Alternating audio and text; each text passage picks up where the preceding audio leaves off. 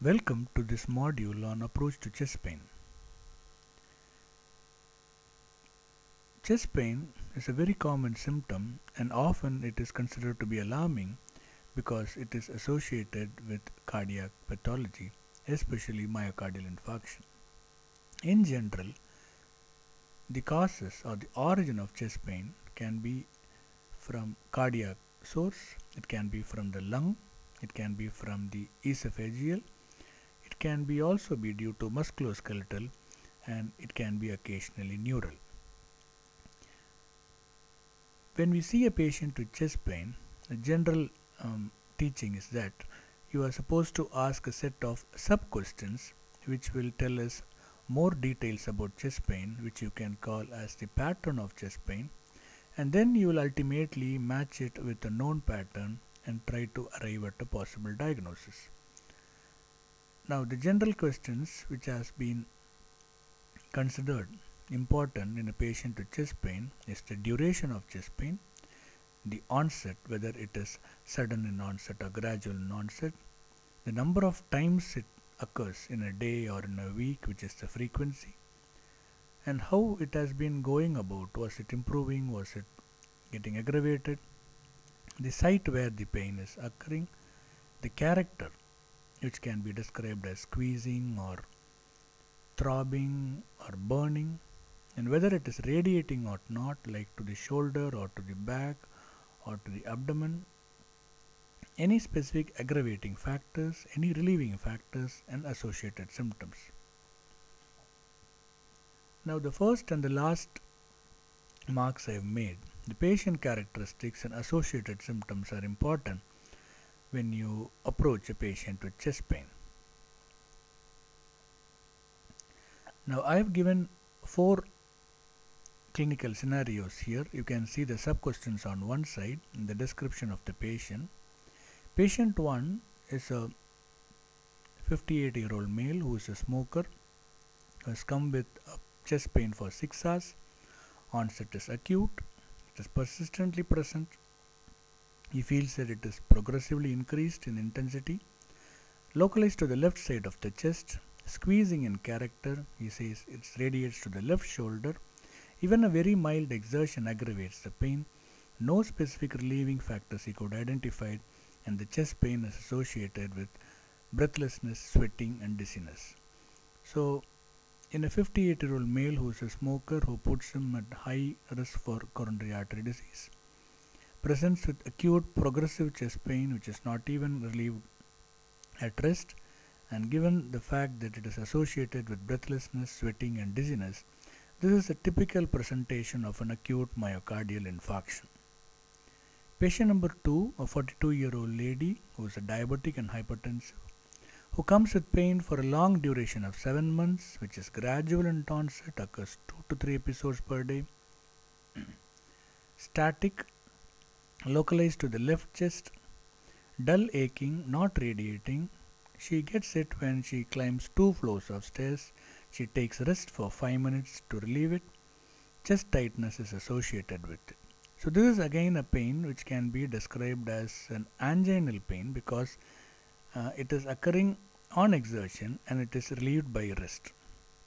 Anginal pain can also radiate to the shoulder or to the left arm or to the neck occasionally, and may be associated with sweating episodes. Now, this pattern of anginal pain in a patient who is a diabetic, hypertensive, and though she is a female, the presence of diabetes and hypertension removes the advantage of being a female. So, the protective effect over coronary artery disease is lost because of these comorbidities. So, you have to think in terms of the possibility of a chronic stable angina in patient number 2. Patient 3, who is a 62-year-old male, again 4 months of pain, gradual, 4 episodes a day, it is progressive, left-sided, dull aching. Similar to the second patient, it is aggravated on climbing 4 and relieved by rest, associated with breathlessness and syncope. Now, given the information that he is a male above 55 years of age, chronic stable angina should be considered because the pattern is very much similar to patient 2. But there are certain additional conditions which should also be suspected in a patient with angina. One is aortic stenosis, another is hypertrophic obstructive cardiomyopathy. Both the conditions can also present with stable angina. So for this patient, given the fact that he is more than 60 years, you can consider chronic stable angina. In addition to that, you should also consider aortic stenosis, more so because syncope is associated. Aortic stenosis is an outlet obstruction from the left ventricle which presents with a combination of chest pain, breathlessness and syncope. Patient 4 is a young female, acute onset pain for 2 days, multiple episodes happening about 8 times, progressive in intensity, right-sided, nature appears to be sharp stabbing, not radiating, aggravated by cough and inspiration, no specific relieving factors, and it is associated with cough with yellow sputum and fever.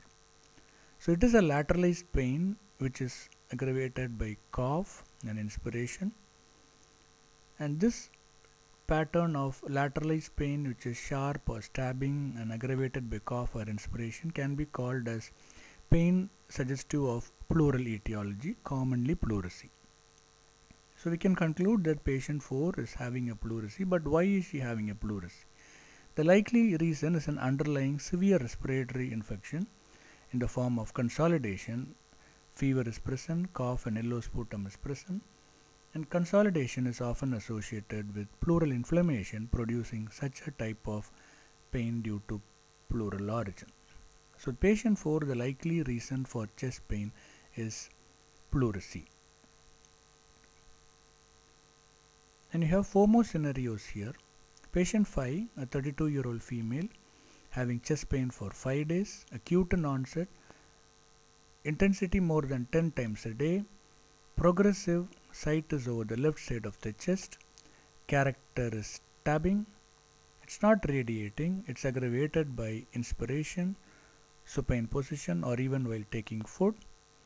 Relieving factor is sitting, leaning forward, and it is associated with fever, palpitation and breathlessness. Now in this particular thing, there is partly positional element and a respiratory element in the aggravating factors. And one more thing is that it is associated with fever and palpitation. Frequency is very high, more than 10 days. So looking from one side, it looks like somewhat a pleural origin because inspiration is aggravating the pain, but sitting and leaning forwards is giving a relieving factor. So this is due to inflammation of the pericardium. So pericardium, since it rubs with the pleura, it can produce aggravation on inspiration, and supine position will increase the friction and therefore the pain can go up. While swallowing, the esophagus will distend and it will cause friction over the pericardium and the pain can go up. While sitting and leaning forward relieves this friction and the patient feels better. Additionally, fever and palpitation and breathlessness could point towards the possibility of a pericarditis being the reason for pain in patient number 5. Patient 6 is a 45-year-old who had a recent leg fracture, very short duration of pain, just 1 day, acute in onset, 4 episodes he has had per day, increasing in intensity, right-sided, stabbing nature, not radiating or any aggravating or relieving factor, and it is associated with breathlessness, cough and hemoptysis. Now this patient has a risk factor for what is called pulmonary embolism. He is not ambulatory, and so thrombus can get accumulated in the legs and can get dislodged and it can produce infarction of the lung.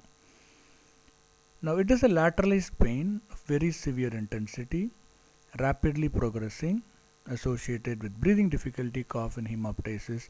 This could be due to pain of pulmonary infarction which occurs due to peripheral infarction and causing a sort of pleurisy. Patient number 7, 28-year-old male, pain for 3 days. Acute, multiple times, like how you see in patient number 5, more than 10 times a day. It is not progressing. Central chest, dragging in character, aggravated by inspiration and lifting objects, no specific relieving factors and no associated symptom. So multiple episodes of pain which looks like a pleural origin, the reason being aggravated by inspiration, but it is also aggravated by lifting objects. So such a kind of a pain which is not associated with any other significant symptom can originate from the costochondral junction. So when the costochondral junction gets inflamed, you can get such a pattern of pain. So this is a pain of costochondritis which has a partial pattern of pleural origin pain. Patient number 8, 35-year-old male, duration of pain is 2 months, gradual, occurring about 4 days, 4 times a day. It's not progressive, central chest, burning nature, radiates up to the throat, aggravated by food and drinking hot water. Water brash is associated. So this looks like a pain which is starting in the upper abdomen and radiating to the throat, and this happens in a condition called gastroesophageal reflux disease, and the fact that it is a central chest burning nature and radiating to the throat, and the patient tries all sorts of things like drinking water or taking chilled or taking a curd. So this is a pain of gastroesophageal reflux disease. So I think you have got an overview about how to approach a patient with chest pain, what additional question to be asked, and how to arrive at a possible diagnosis. I have given you 8 scenarios, and you can enjoy more videos on chest pain on YouTube. You can see it on the right side of the panel. Do mail your suggestion to mail@drbhaskar.info. Thank you.